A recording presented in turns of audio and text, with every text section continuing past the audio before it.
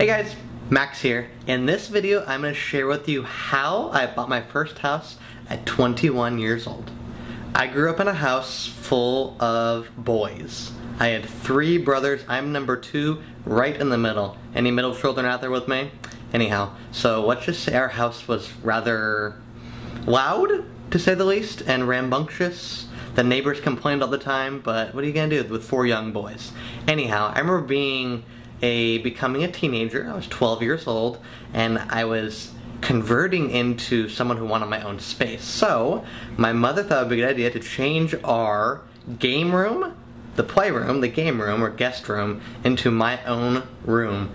I remember moving my things from my shared room with my brother into this new room that was all mine, and I can feel just how excited I was that day in moving all my things into my own space, my first ever own space at 12 years old. It was a great, great, great day. What I didn't know at that point, being 12, was that 9 short years later, I would be moving into my own real home for the first time, my own big space for the first time, and that probably would have been a little too much for me to handle at 12, but at 21 I bought my first house, and these are some of the things that I'm going to encourage you guys to do and what I did myself. The days of having to call real estate agents or having to look in the paper for new home listings is gone, to say the least. There's now websites. Zillow, Trulia. I made accounts on both of these websites. I put in parameters of bedroom and bath, price range, all these different parameters. I made both of these sites. Now, I want to encourage you to use these sites. Yes, use them.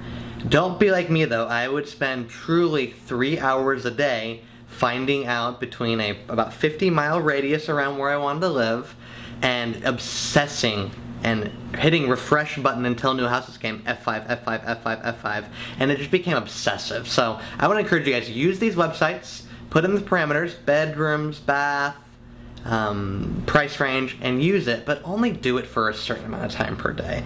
I'd say cut off between about 30 minutes per day, I think is very sufficient. You can find plenty of homes at that point that you want to go look at, perhaps. There also was, where I live, there is a local, it's called Metro List, but a local site that had all Northern California. So I'd want you to do some research and find a local home site as well, because sometimes they have more, or it's easier to kind of decipher through the local ones. That's the one I actually used as well. The amount of heartbreak I went through before I found my first home was absolutely immense. It was all the romantic comedies, the heartbreaks put together times 100. That's how much heartbreak I experienced. And you will too. There's a fact.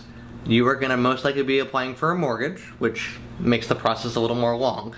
A longer process. That's not a bad thing, but there's lots of cash investors that are looking for homes, like the one, my first home, the one that is a perfect rental property.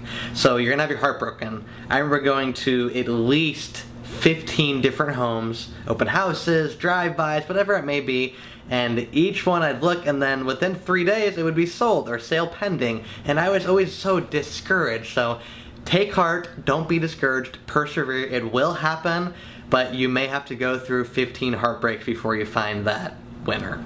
So persevere and keep going. It will happen, it just may take a little more time than you're expecting. Staying optimistic is key because you will be discouraged, but stay optimistic because when you sit down for the first time on your couch or your bed, put your head on the pillow for the first time in your new home, it'll feel like home sweet home, and all that waiting, all that paperwork, all that mess will be all worth it. After about 3 or 4 months of doing the obsessive Zillow and listing search, the obsessive driving by homes, and it seeming like every single home was being gobbled up within 72 hours, or 1 week it seemed, they were all sale pending. I was being really discouraged. But eventually I walked into the home that ended up becoming my home after a few months. And I walked in, and needless to say, it needed some work. I walked in and the hardwood flooring was starting to buckle in some places. I come to understand that a dog lived there and pissed all over the floor. I then walked into the kitchen, and these cabinets were the ugliest, brown, old, 1970-esque cabinets you've ever seen in your life. I then thought, what else could there be? I then walk into the bathroom and I see not like a whitish pink or red, but a hot pink tile throughout the bathroom. And then, to even top it off, some pastel pink paint to complement the hot pink tile.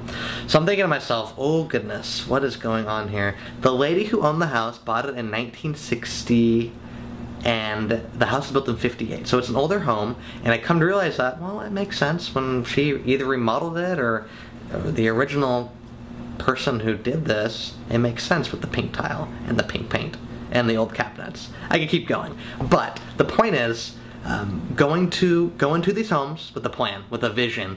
You can't expect them to have the beautiful granite or quartz countertops you're gonna have. They're not going to have the perfect grayscale or gray tones that you want. It's simply not gonna happen. You will, if it is, you're going to pay a premium for that. So when you go into some fixer-upper, then have a vision, have a plan, and know that you can create that plan and go through with it, because that's going to be the biggest thing. A lot of these homes are going to be average priced, like mine was, and you're going to have a vision and follow through with it, or you're going to have pink paint and pink tile, which, unless you're 12 years old and love Justin Bieber, you're probably not going to want that pink tile.